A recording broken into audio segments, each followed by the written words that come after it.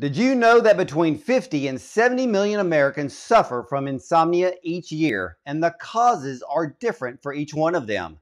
A very enlightening, educational, and emotional film documentary, The Quest for Sleep, is a film that follows real people who struggle with insomnia that threatens to unravel their waking lives.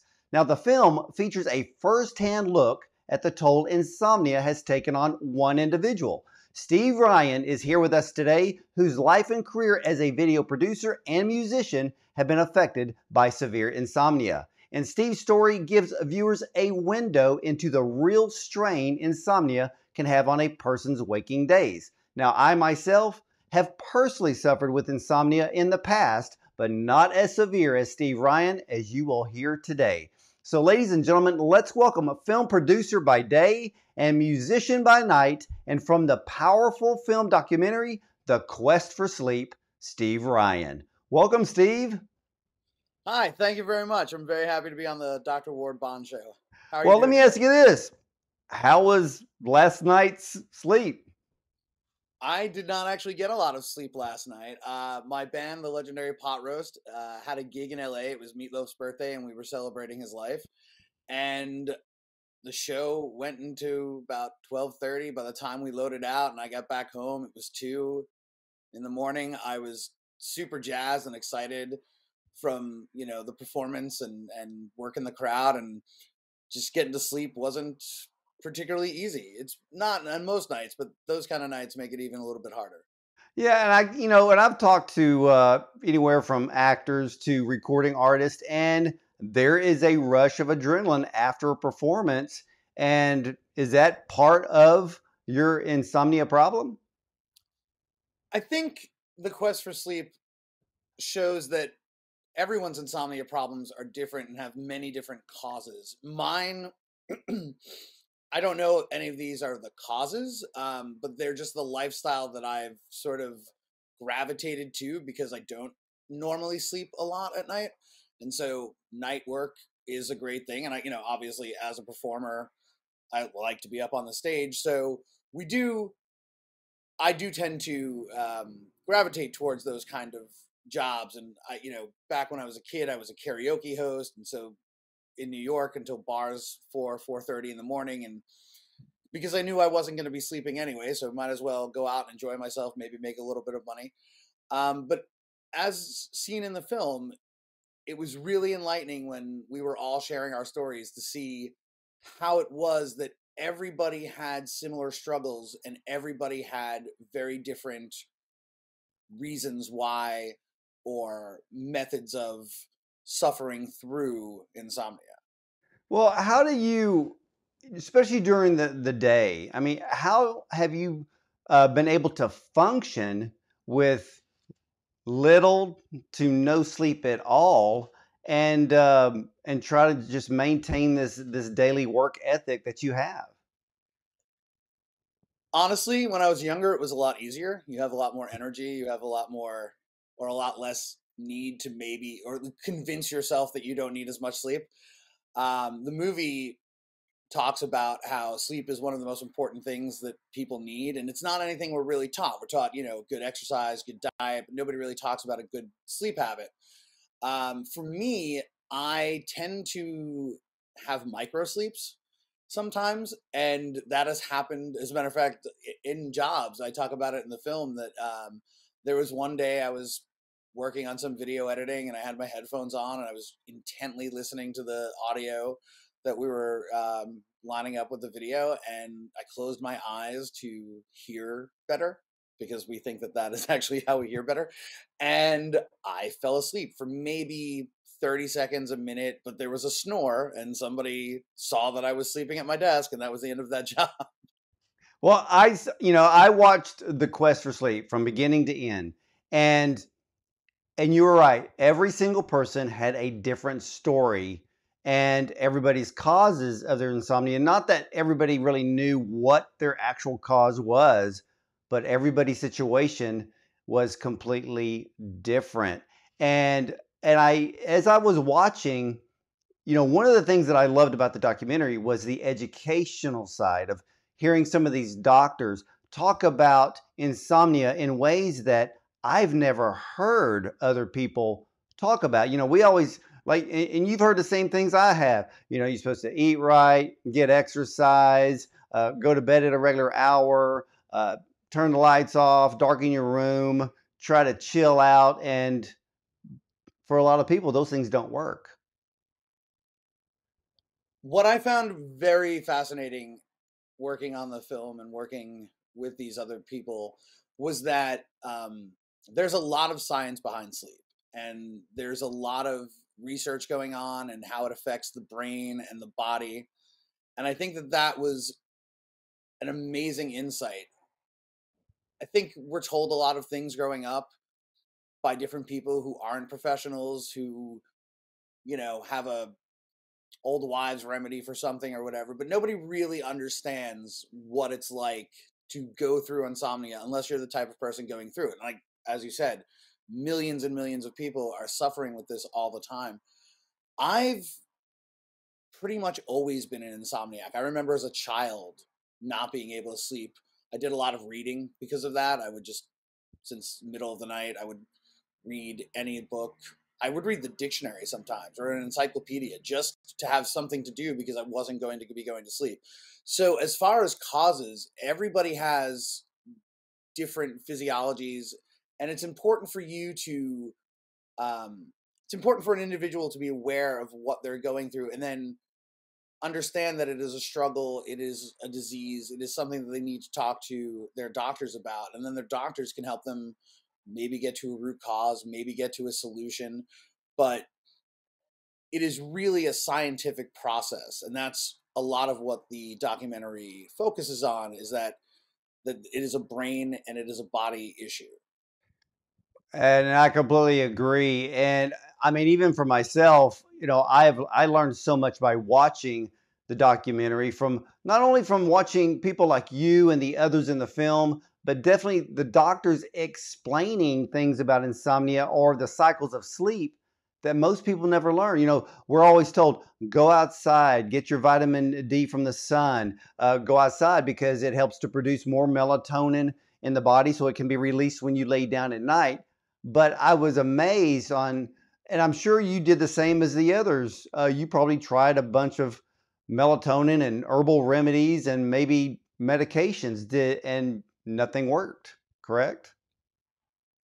I think everybody has different ways of dealing with it, and because they don't necessarily work, they're not anything I think I should be talking about. I mean, I dropped out of med school to become a musician, so I'm probably not that smart about all the science. But what I do know is that the medical professionals really understand how it's affecting you and can work with you and your individual specificity on how to deal with your problems. So what might work for one person won't work for another, and that's why the science of how the brain, how the sleep cycles are affecting your brain and how they're affecting your body. When you can bring that conversation to your doctor, they can focus on what might be good solutions.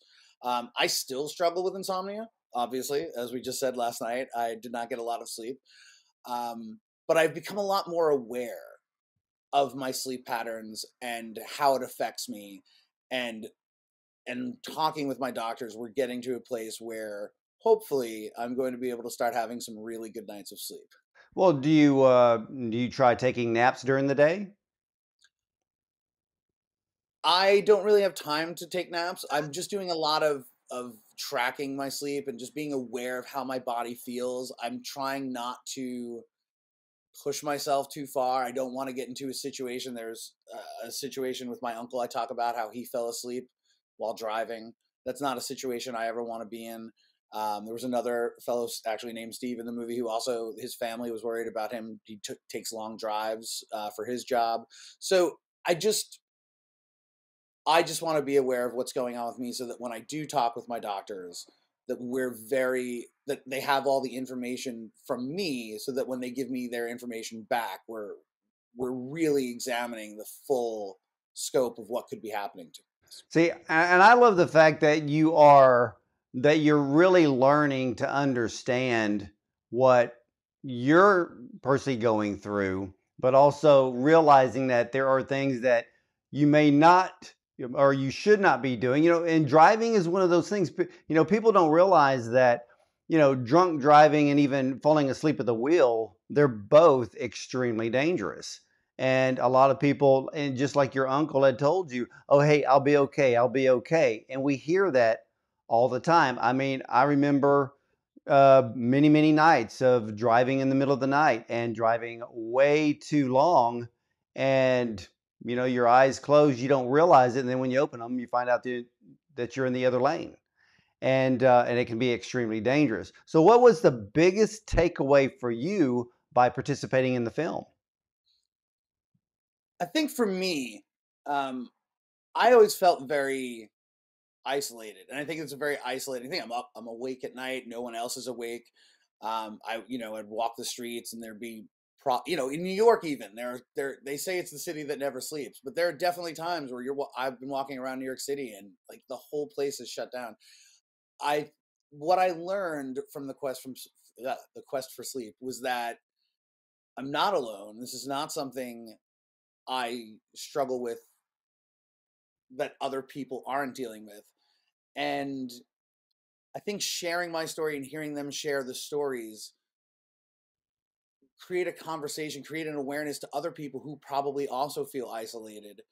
And now that they know that they're not alone in this, that this is something that's affecting so many people, and that there are people who understand the science, there are people who are working towards eliminating this problem. And again, it goes back to, no one tells us that sleep is important. You hear, get your 8 hours, get your 9, but the way our work schedules work and the way school schedules work and the way just the world has, probably since the Industrial Revolution has changed what might be a more natural process for us.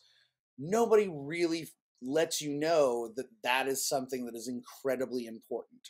And we are driven from whatever reasons in our lives, whether it's family, work, school, to sort of ignore that. And it was great to see that these doctors are telling people, don't ignore this. Don't, oh, I'll be fine. Don't, it's just a night of sleep. This is a really important part of your body. Your body heals when it's sleeping. That's when all the processes happen that fix your body, reset your body. So it is incredibly important, especially after like a long day of sound checks and performances and probably some editing earlier in the day, that I do get as much sleep as I can so that my body is ready to go for the next day.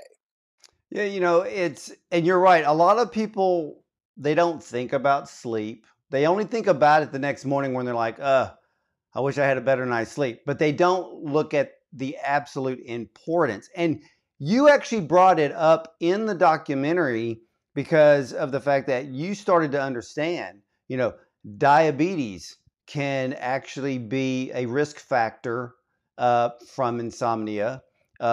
Weight gain is another factor because if the body is not at a resting stage to regenerate, and the body regenerates, I mean, we're kind of like our cell phones. We plug them in at night to be fully charged when we wake up in the next morning. But a lot of us, we don't feel fully charged because we didn't get enough sleep or we didn't get high quality sleep, getting down into that REM type cycle or even the deep sleep cycle. I mean, I've even worn a fitness watch to bed just to monitor my sleep cycle to see when I actually fell into a deep sleep. Mine's always between 3 and 4:30 a.m. when I really get into the deep sleep. The rest of the night, it's all a light sleep because I literally can hear things that wake me up that most people would never even hear. But something I want to ask you because you live in New York, you're in LA now. Was the time change difficult or even made it more difficult in the areas of sleep or rest? I don't know that it made it more difficult. In New York, as a video editor, I'm working with California a lot. So I tend to be on California hours, which, again, I'm up later in New York. They're earlier in their time zone. So it works out nicely. again, I think everybody's got something different. Jet lag is obviously a real thing. Um, the stimulants that we probably take, the pushing that we do, there's so many different reasons or causes that could be affecting your sleep, but may not be insomnia, which is why it's important to talk to a doctor because, again, sometimes it is just one night of bad sleep. But for the 25, 50 million people who are struggling with this is something that is ongoing and constant. And so just transferring a time zone for me may not be a big deal, but for somebody else, it might completely throw off any sort of consistency they might have, even if they've been struggling with insomnia and gotten to a certain point. Something that simple could throw someone off. So again, it's a lot about the awareness. You're talking about wearables, talking about tracking. Those are all very good things to bring information to your personal doctors to let them examine what's going on. The science is great. I love that they're really looking into how the brain is affected and how that, the brain controls the body, and so how does that affect the body. And that's part of the educational part of the quest for sleep. It's not only a conversation starter, but it's a way to really say, oh, this is not just a thing I do at night because I'm tired. There's a reason the body sleeps. Right. And see, that's the thing that I loved about this film because, ladies and gentlemen, The Quest for Sleep is a film for everyone to watch. Even if you don't have insomnia, just the educational parts alone are gold in your pocket because you start to understand how the brain functions.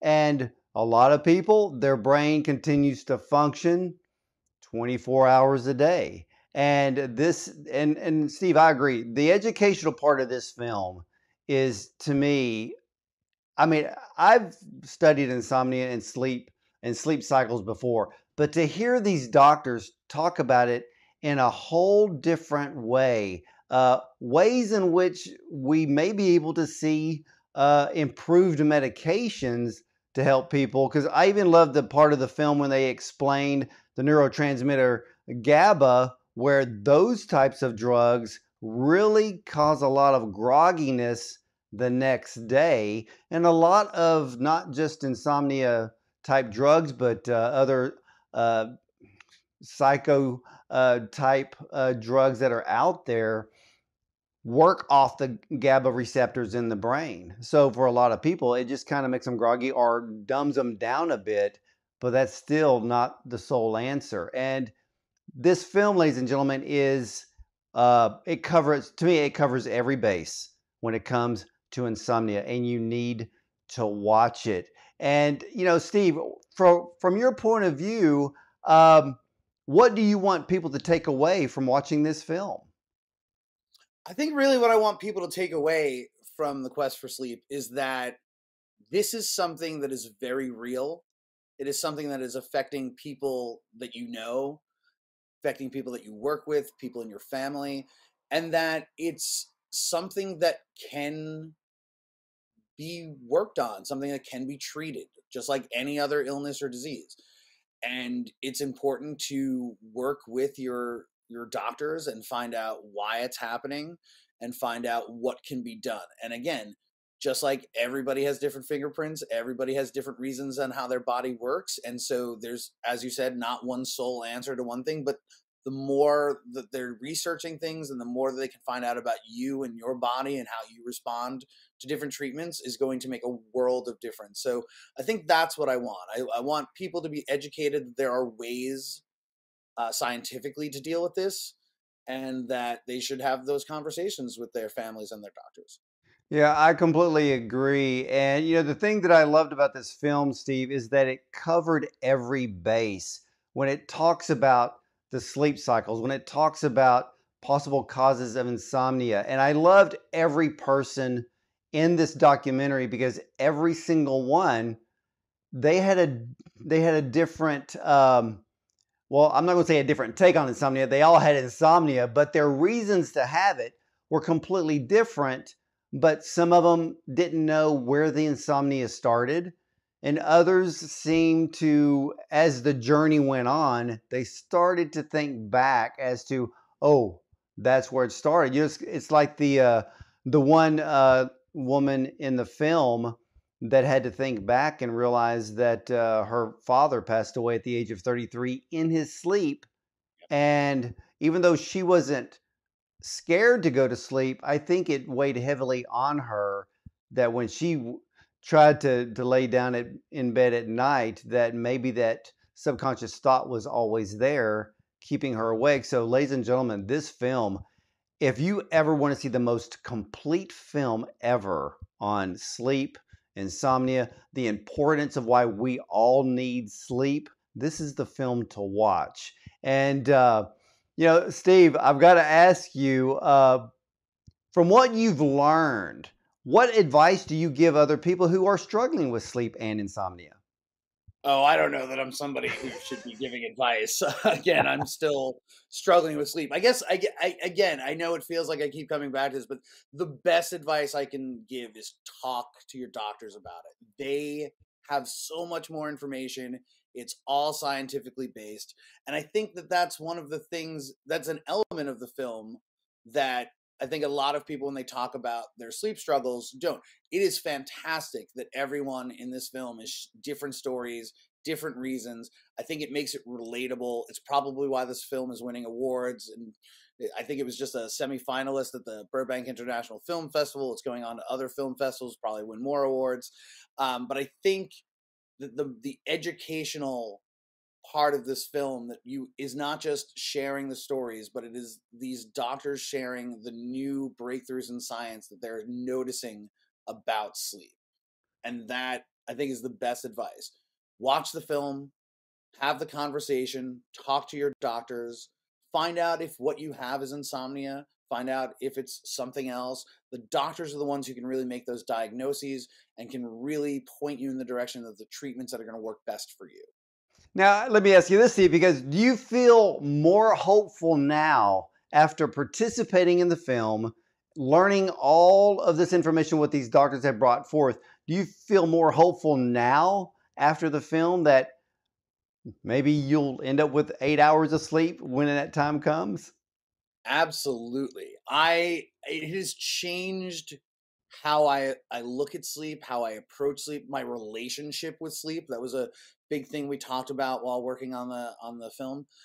And I never thought of it that way. I never thought of it as like a relationship. There's something, there you have to give, you have to take, you have to let it work right. And it really changed the focus of how I approach sleep, how I approach my waking time, becoming a very self-aware of how my body feels, what the effects are. Because saying I don't have sleep or I'm not sleeping well and I don't feel good in the morning isn't information. It's just a situation. But the information that I'm having micro sleeps, the information that I'm only sleeping this many hours, or that I feel pain, or that I feel unaware or not as acute in my perception. So those are all things I can then explain to a doctor and say, this is what's going on. This is how I'm feeling. And then they can talk to you about different available treatments and then, try different stuff, but all under the supervision of a doctor, because trying to fix yourself when you don't understand the science is never going to work out well. Yeah, and ladies and gentlemen, you need to take that advice from Steve Ryan. If you are dealing with severe insomnia, you're not sleeping well at night, and I'm not just talking every now and then, I'm talking about every night. You need to see your doctor, but really watch this documentary, because what I want to see is I want to see you educated before you go to the doctor. Why do I say that? Because many times in today's society, if you just go to the doctor and say, Doc, I just don't sleep well at night, the first thing they're going to do is just look at you, write out a prescription, and hope for the best. But I want you to be more educated to understand how the brain works, why the brain can calm us down at night, and then for some of us, why the brain continues to function at a very high level that keeps us awake. So education is key, and knowledge is power, and always have that power when you contact your doctor for an appointment, because it's going to help you, and you could even help your doctor and steer them in the right direction by literally just watching this film. So here's what I want you to do. I want all of you to go to thequestforsleep.com. You can watch the full documentary online. And let me tell you something, again and again, you will learn things just as I did and begin to understand that sleep is just as important as food and water. And one last question for you, Steve. You got to tell us, how did you become the legendary pot roast? I mean, I've just always loved the music of Meatloaf. I went to school for theater, musical theater. I was working on a show. I was actually working on a puppet show, and I met a woman who was a choreographer, and she was doing a Janis Joplin tribute, and she asked me if I could do a backup with her. And then afterwards, we had such fun. She's like, "What should we do next?" And I said, "Let's do Meatloaf." And she was like, "Yes, that sounds great." And it has, over the last 10 years, just become a full band and an amazing thing. As I said last night, we just celebrated Meatloaf's birthday. He passed earlier this year, so this was his first birthday, and we had a great time. And it's just become something. It's the music I love. It's the music that makes me feel alive. And for that moment on stage, at least, I'm very awake. And but it's just been fantastic. We're planning our 2023 dates right now, so you can follow me on Instagram at Legendary Pot Roast, and make sure you guys go see The Quest for Sleep at thequestforsleep.com. There you go. So, all right, well, Steve Ryan, rock on, my brother. And for the rest of you viewers and listeners of the Dr. Ward Bond Show, go to thequestforsleep.com, watch the full documentary. Even Octavia Spencer, it narrates this wonderful film. You will be just as educated as I am when it comes to sleep. And I can tell you one thing, for many of you who are dealing with sleep problems or insomnia, the answer is getting closer than you'll ever want to know. So that good night's sleep is coming your way. Again, to gain that knowledge in the areas of insomnia and sleep, thequestforsleep.com. Watch the full documentary. Again, I can just shout this from the rooftops because this is one of the best wellness documentaries I have ever seen. So again, ladies and gentlemen, thequestforsleep.com. Stay tuned because I will be right back after these messages. Day or night, in this life, you need me. You need sleep. But how much do you really know about me?